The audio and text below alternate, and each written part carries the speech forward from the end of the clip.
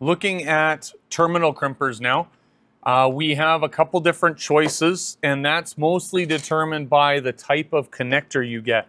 So we have these ones here. They're the open style terminal. So this is a socket for a Deutsch connector, and it's an open style. You can see that it almost looks like the same as a weather pack. If you've done weather packs, those are also open style crimps. And then we have closed style crimps. And we'll take a look at what those look like right here. These closed styles are a full barrel, but they require a different crimper. So these are as close to a Deutsch brand set of pliers as you can get, the DT series HDT Deutsch pliers. These guys are about $600 for a pair of crimpers. This whole kit that I got here, it's got extractors up in the top row. It's got these closed barrel crimpers and open terminal crimpers, was all $180. So value-wise, you've got to do a lot of closed barrel crimpers and to be able to notice the difference over long term to make a pair of pliers like this worth it. What is nice about these is they're all internally indexable, so you can be from 12 gauge wire all the way to a 26 gauge wire by simply pulling it and adjusting it, and it changes the depth that your crimping fingers go in, the indentations right there. And then you also have a depth stop on the backside to make sure that your crimp actually lives in the middle of the barrel that you're crimping. So that's a good value for those expensive crimpers. Otherwise, these closed barrel ones, you don't even have to buy the whole set. Most of us are only going to use the 14, 16, and 18 gauge pair, and they have a depth stop right here. They do have the 4 pins, and they do have an adjuster on the side. It's just not quite as fancy, but these iWis ones are going to work just fine, and we're going to use these ones just so that we show that you don't need the most expensive tools to still do a good job. So we're going to go back and use these same wire we've been using for all the other videos. This poor wire has got way more splices than it should actually have, but that's fine. We're going to strip it back. Now, when you do these type of crimpers, whether it's an open style or closed, the amount you strip off is going to be different. So we're going to do the closed barrel first, and I use the barrel itself to actually gauge how much to strip off. So put the wire beside the barrel until we see it goes from silver to gold. And just before, right at that hole, that's the inspection hole to make sure you actually ran the wire in far enough. So we're going to strip to that point.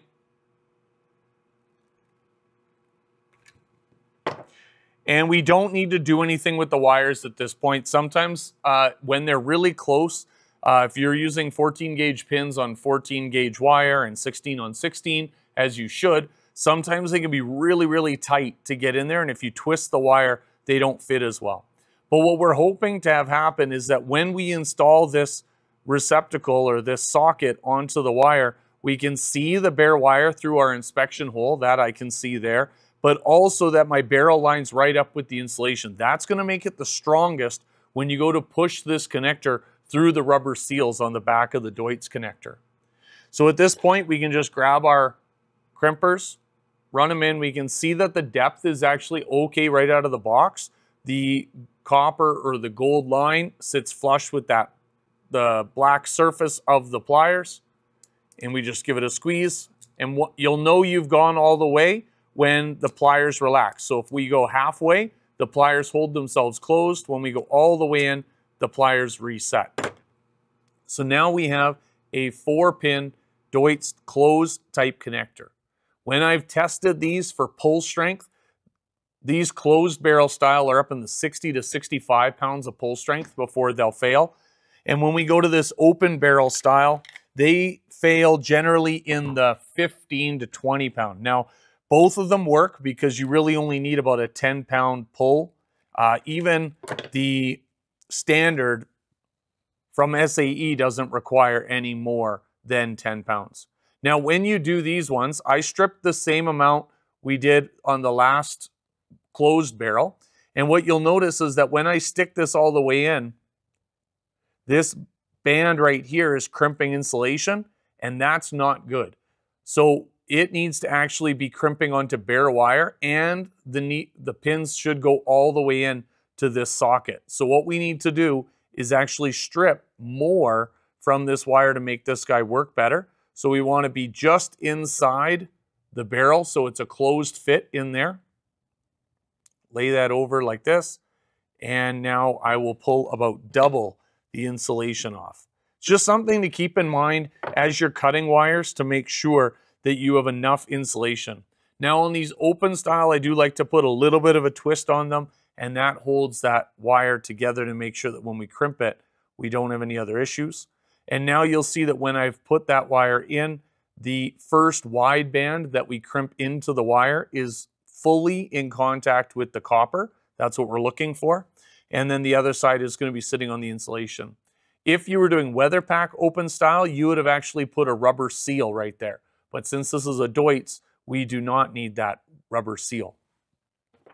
At this point, we can look at a couple different models. I bought the one in the kit, and then I wanted to put more in the toolboxes so we had more than one set going on. But these have a stripper built into them as well, and these were about $30, $35 on Amazon. So we can see the wire gauge size. We're working with 1614, so we can go there.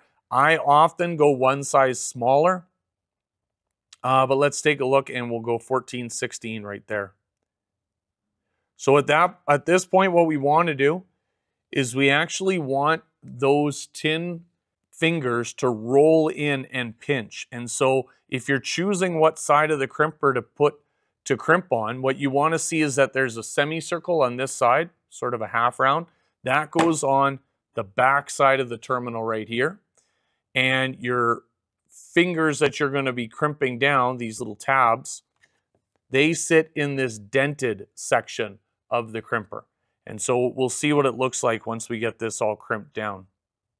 You'll see that it rolls them in, and then you give it a squeeze. And I do like to go one size down.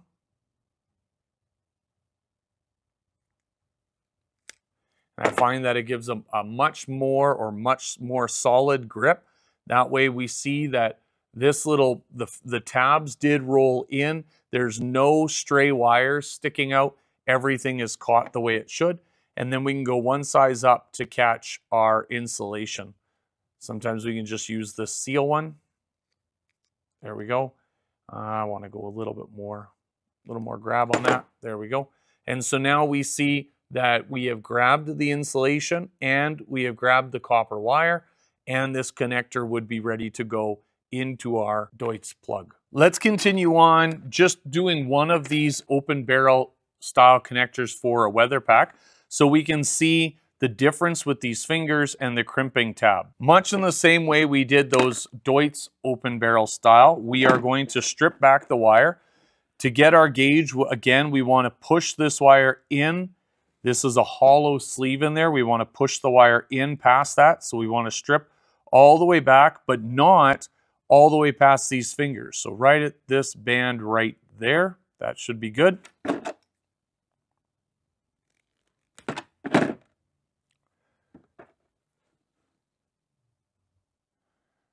So that would work just like that. Now, with these weather pack, each seal or each weather pack wire has its own seal on it. So we have to install that seal. Often it's easy. Well, it's not so hard to just do it now, but you can do it before you strip or after. It doesn't really matter. But now what you'll see is that the rubber seal goes right to the end of the insulation. I can now take the terminal, put it on there, put those bands right where the rubber would be. And now that's the seal position on these crimpers. So sometimes I like to do it this way, which is the wrong way first. I know it's the wrong way, but it seats the seal inside the crimper. And then I flip the crimpers around. And now you just have to get those tabs folded in just a little bit to get them started. Some pliers need a little bit more help than others. We'll just go here and we'll crimp one size down again after we're done. There we go.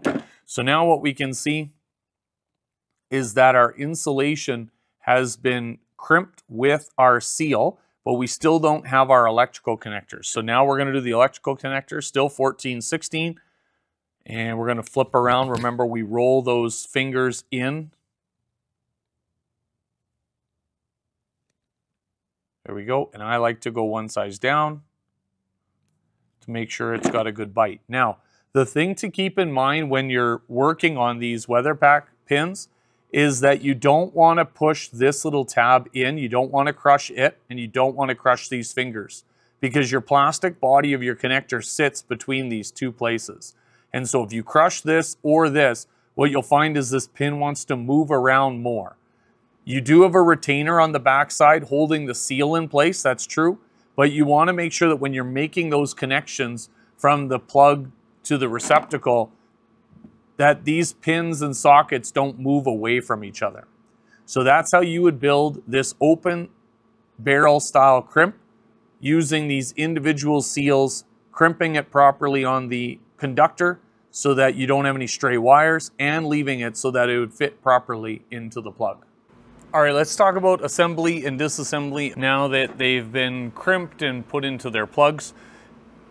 These techniques are the same as you'd use 2, 3, 4, however many connector or pin and socket connector you're using.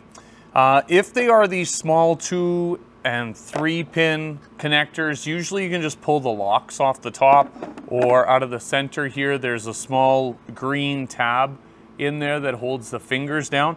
And this kit comes with a screwdriver like this that's notched. You can just buy these as well. They're the retaining or secondary lock removers. So you actually stick them in there. There's a little box down that I'm going to reach into right down there. Give it a half twist, and then you can actually just pop that lock right out of there. And what we were hooking into was the block going down and just getting it to reach in and grab that piece. If you don't do that, you're sticking a seal pick in there and trying to reef it out, and you either stab yourself or damage the connector. So if you have a larger connector, let's say like a 30 pin or 70 pin or 120 pin connector, and you're dealing with a Deutsch style, what you can get are these extractors. This one's metal. You can also get them in plastic. They're commonly plastic, but this kit did come with the metal ones. And they are a tube with a small relief there. And what you can do is spray a little electrical contact cleaner on them, and you can fit them and slide them up. You want to choose the one that just barely fits over the conductor, like over your wire and insulation. And you want to slide it up in there. And you want to keep in mind that the tabs in these locks are going to be holding in from one direction. And if you don't know what that direction is, you can always just stick them in, give them a gentle, like quarter turn. That's all you'll need. The reliefs will come out. And then what you can do is just pull the entire pin and socket with it. So this rubber seal that came, that's okay. That can be pushed right back into place like that, and it's good to go. And now we have our extracted socket for our Deutsch. This will work for both the sockets as well as the pins in the Deutsch style. When we look at the WeatherPack, let's do the same thing. You can get different versions of this barrel type extractor. You can get that ring where there's all the multi-pins. That's actually a very good tool to have because there's lots of other locks that you need to hook in to reduce or remove the retaining lock. But what we're going to do with this one, it's got a barrel. We're going to slide it over top of the pin, and it's going to push in the fingers that are holding that connector in place. And so I'm just going to show an example again of what was happening.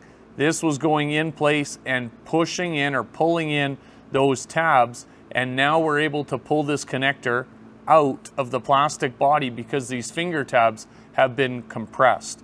And essentially that's what you're doing no matter what. On all these quick connects is you're releasing these lock tabs. And then sometimes when you get them out, the lock tabs have folded in, so you can just go ahead with a seal pick, pop them back out so they stick out like they have wings again. And we would be able to stick this right back in the hole after we did that, and mechanically it's going to be held again. Push this in, release those tabs, and you'll see those fingers have folded in. Now, we can only do this so many times before we work harden these tabs and they break off, and at that point you have to replace the pin or socket.